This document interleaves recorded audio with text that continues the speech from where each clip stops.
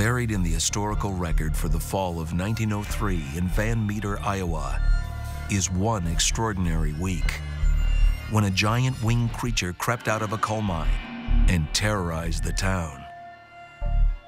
The creature was said to be half human, half bat.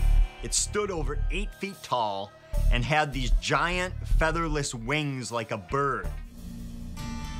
Author Chad Lewis came to Van Meter to uncover the true story behind the legend. I thought, well, this is going to be a fun case, but it's going to be very short because it was obviously a hoax. But as we started digging, we found there was a lot more to it.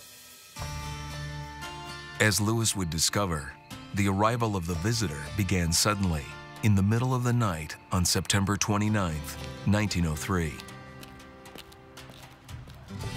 Approximately 1 a.m., local businessman Eugene Griffith was coming back to Van Meter after a day of travel.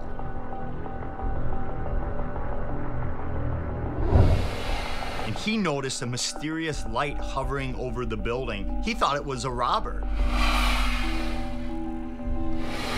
The people that actually saw this monster, they claimed that he could jump from this building to that building.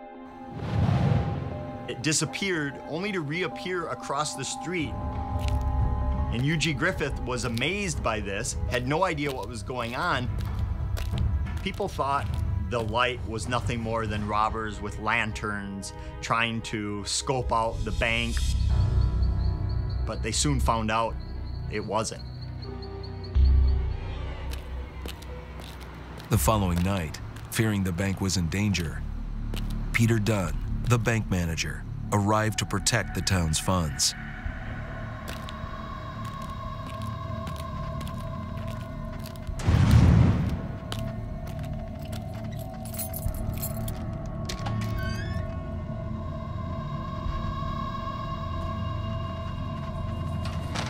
At 1 a.m., he heard the sound of someone strangling.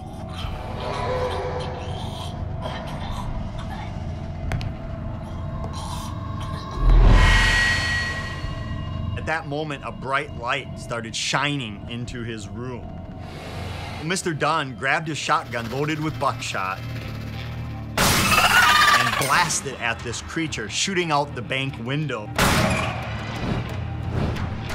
In order for Mr. Dunn, a well-respected businessman, to blow out the front window of the bank, something must have terrified him. Peter Dunn was the boss. He run the town, Pete Dunn did. Whatever he said, that's it. So if he believed in the monster, everybody did.